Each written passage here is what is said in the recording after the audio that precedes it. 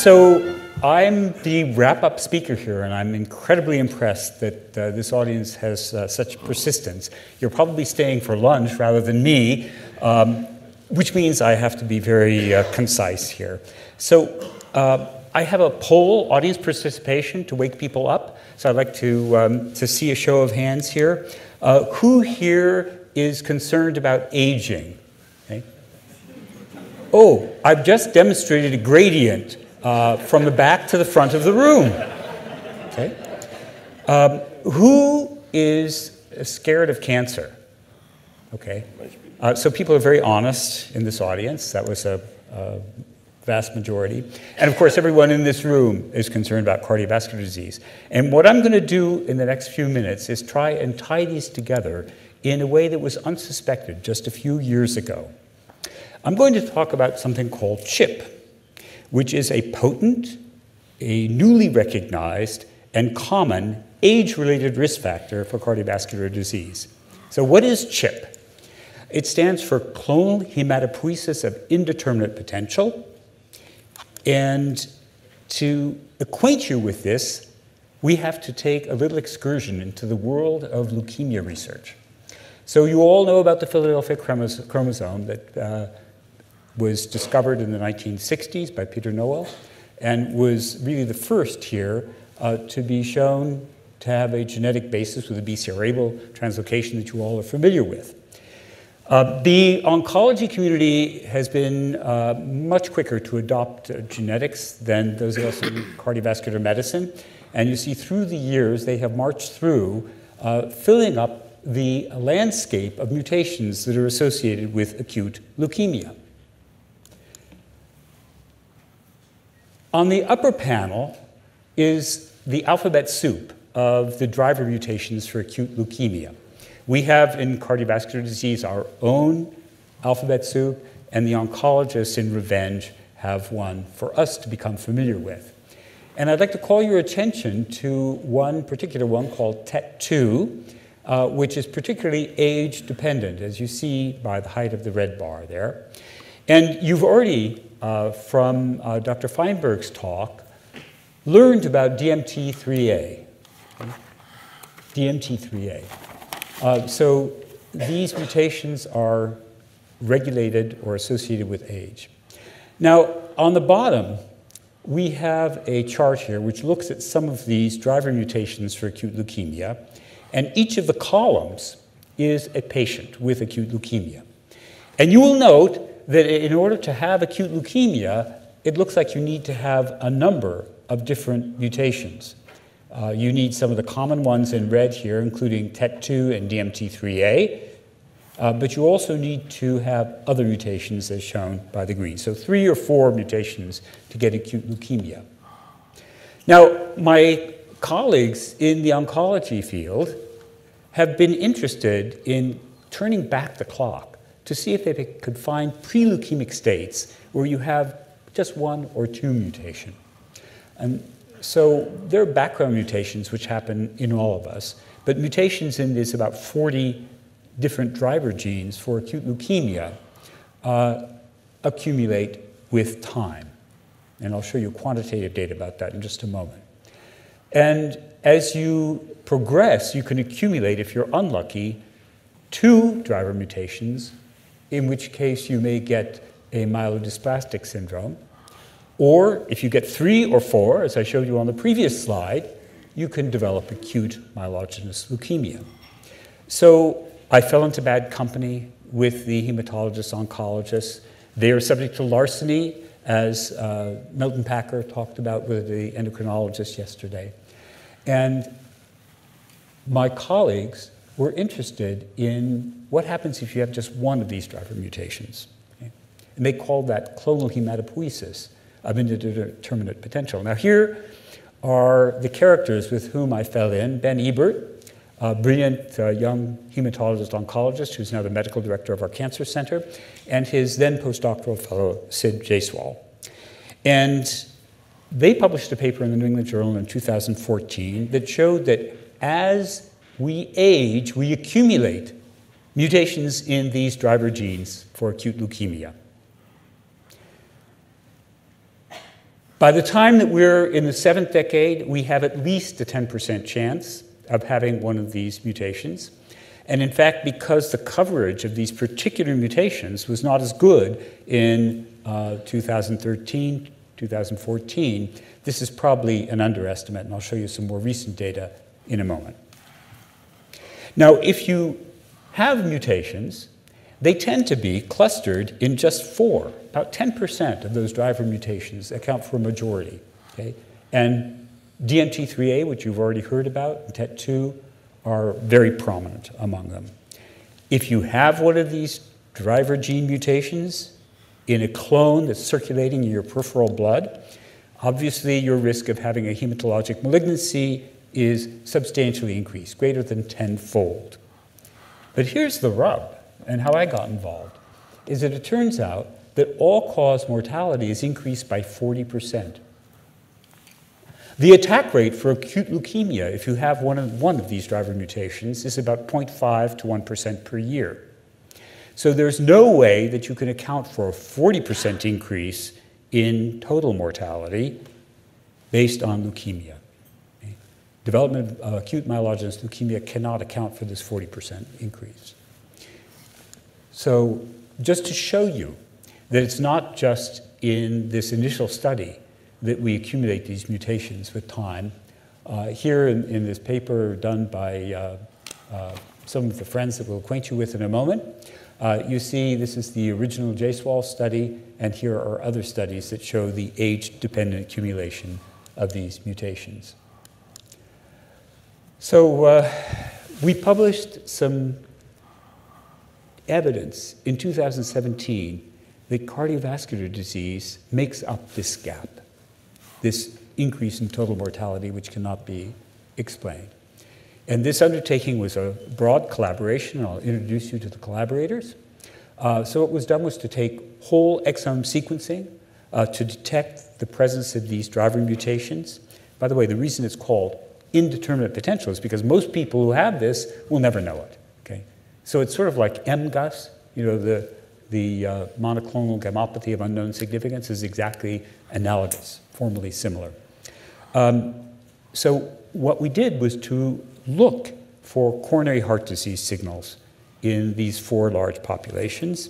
I think most of the people in the room are familiar with these. This is the bioimage that Valentin Fuster put together and has championed. This is the very long-term myeloma diet and cancer study. These are particularly interesting cohorts of people with premature myocardial infarction.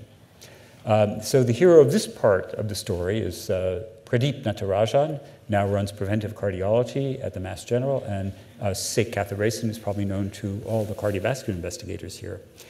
And fully adjusted for all of our traditional risk factors, if you have one of these mutations in a clone swimming through your bloodstream, you have a 1.9-fold increase in your risk of coronary heart disease. Let's put that in perspective. If we look at the effect on coronary heart disease of a 1 standard deviation increase in traditional risk factors such as total cholesterol or systolic blood pressure, non-HDL cholesterol that we heard about from Aaron Bahula yesterday, or the marker of inflammation, C-reactive protein, we get at best a 1.4% enrichment in risk for a 1 standard deviation increase. Well, here's where we are with CHIP. So this is fully adjusted and incredibly potent risk factor for cardiovascular disease. If you are young, that is under 50, and you have acute myocardial infarction, it turns out that the risk that is attributable to those driver mutations to having CHIP is almost 4-fold. There's some very interesting wrinkles here which I won't have time to go into. So you're told not to mix metaphors. But, you know, at my stage, I can do whatever I want. So this is obviously meant to depict a blood vessel with a little lining of endothelial cells. But it also is a road, a pathway. So my mixed metaphor is telling you that we have mutational events in stem cells in the bone marrow that can give rise to these clones because of a selective or proliferative advantage or survival advantage, and that the pathway to leukemia is paved with cardiovascular disease, acute myocardial infarction and stroke, perhaps with some of these mutations, thromboembolic disease, and then ultimately acute leukemia if you're unlucky enough to get several hits in one clone. Well, you're a very sophisticated audience, and so at this point you're saying, Peter, you showed us that these mutations accumulate with age, and age, I know, is a prime driver of atherosclerotic risk. And how do we know that it's true and related, or true and unrelated? And so that's why I came into the picture here, because we worked with Sid Jaiswal and Ben Ebert to test causality in mice with experimental atherosclerosis.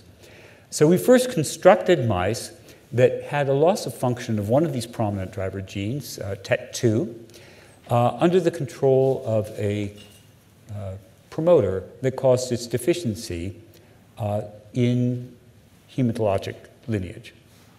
And these were bone marrow chimera cells, so we reconstituted the bone marrow in animals that had ablation of their bone marrow.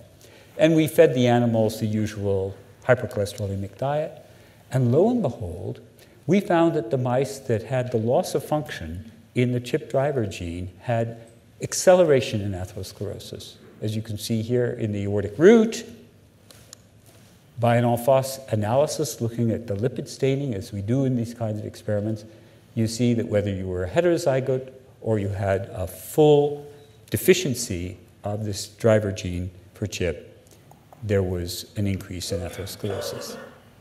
Now, remarkably, there was no change in our usual risk factors. The lipid panel was completely normal. To have CHIP, the definition of CHIP excludes people with leukemia. Okay? And indeed, our animals, the hemogram, looked perfectly the same as controls. Now, in order to cone down on the myeloid lineage, we used a different promoter in a separate series of independent experiments. We used a promoter which looped out the TET2 gene only in monocytes and neutrophils, the myeloid lineage. And as you see, we had an increase, a handsome increase in atherosclerosis. Now, one can do some pretty cool things once you've constructed these mice. You can take bone marrow-derived macrophages, which you mature in vitro with standard preparation that we do all the time, and you can incubate them with a classical risk factor, low-density lipoprotein, which probably is a little bit modified by the time you do the experiments. And then you can do RNA sequence analysis and see what genes are turned on differentially in the animals that have the CHIP mutation. And lo and behold, some of the big hits in the RNA-seq were some of my old friends. Interleukin-1 beta, which was the subject of a clinical trial, which you have heard about in the past, which we believe contributes to human atherosclerosis and atherosclerotic events, and downstream of interleukin-1 beta, interleukin-6. At the same time, Ken Walsh's lab, a few miles away, did a very similar experiment based on the 2014 paper from Ben and Sid, and came up with very similar results. Okay? Now, I showed you RNA in isolated cells, but what about the mouse? Okay, what about what's happening in vivo, and what about what's happening in peripheral blood to proteins that are related to inflammation? When one looks in the peripheral blood of these mutant mice, one finds an increase in a family of chemokines that are chemoattractants, that you see here. So this is an old slide of mine that Sid Jaiswal modified to give you some insight into how we think this is working. These chemoattractant cytokines and the receptors that we saw were increased in the animals that had the CHIP mutation. They were probably having an increase in recruitment and retention of the mononuclear phagocytes that we believe are important. So that's very nice, but what's the mechanism by which the chemokines are turned on? and the cytokines such as IL-1 and IL-6.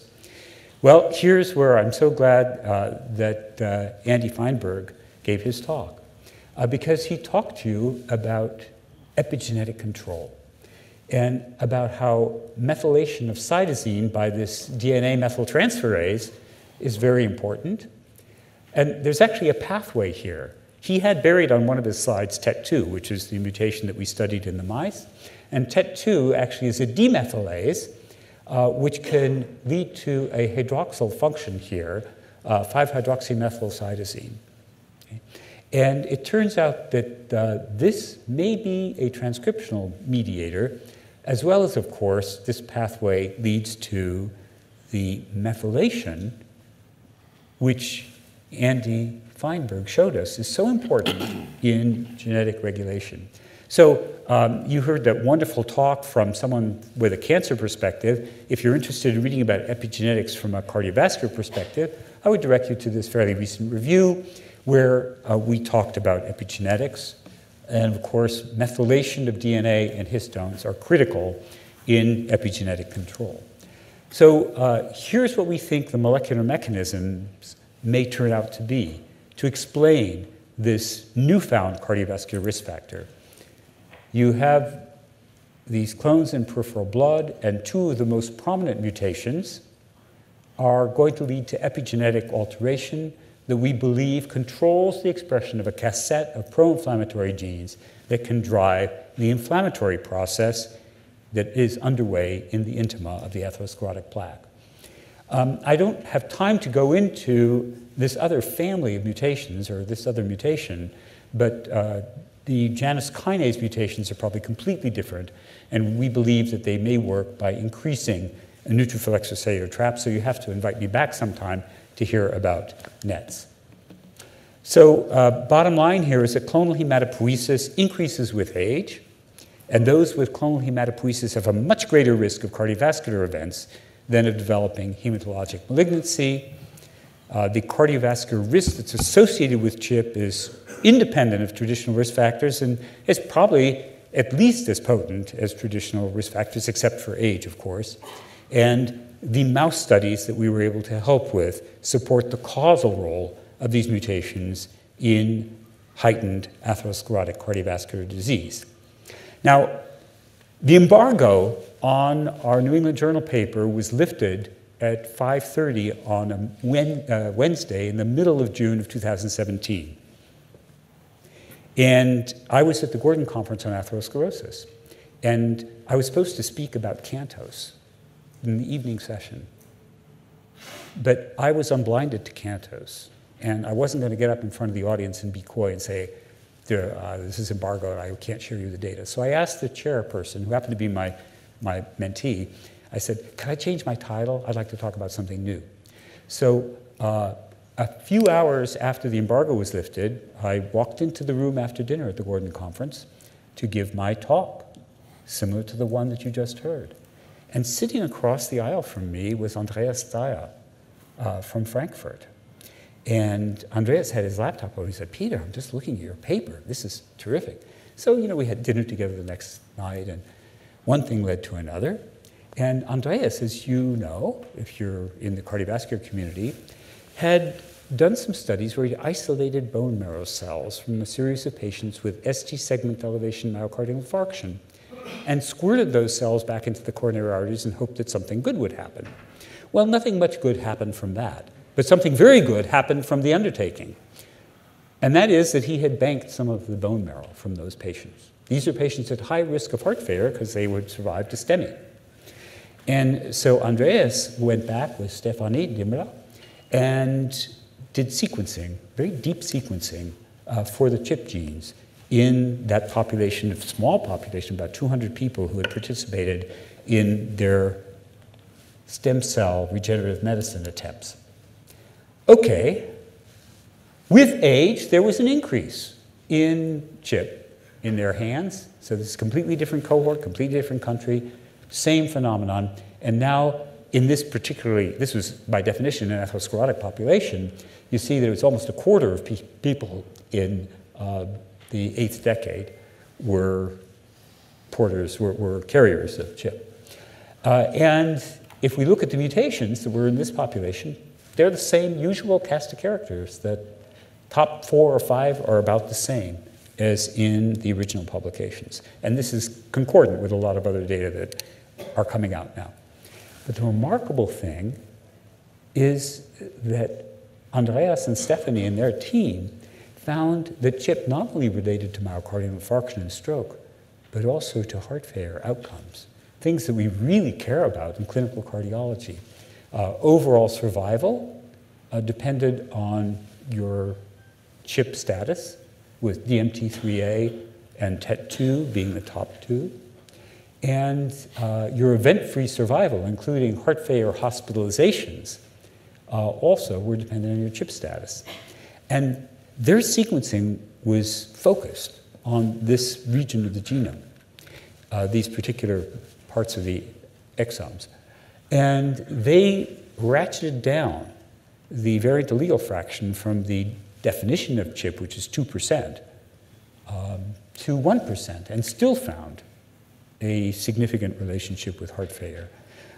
So bottom line is that CHIP not only drives atherothrombosis, but also appears to be associated with heart failure. So there, in the realm of cardiovascular medicine, are 2 of our most important unsolved problems, and they relate to CHIP. A couple of little tidbits, because the field is marching forward. One of the questions that we often get is, well, you targeted inflammation, IL-1 beta, in the CANTOS trial. Does CHIP status make any difference? Now, unfortunately, we had genetic consent on a minority of participants, and there are little power problems, which is why this hasn't been published yet. It's still in the incubator.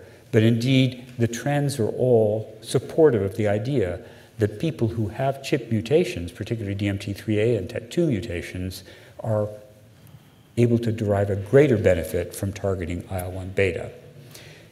Now, DMT3A is where we started with Andy Feinberg yesterday, and Phil Rausch and Sid Jaiswal, who's now established his own lab at Stanford, have followed up the TET2 studies with DMT3A, and the cool thing is that it's convergent in terms of the biology. It looks like IL-6 and IL-1 are also increased there. So I promised you a few minutes ago that I would tie together aging, cancer, and cardiovascular disease, and the link is clonal hematopoiesis. So I'd like to thank all of these collaborators. And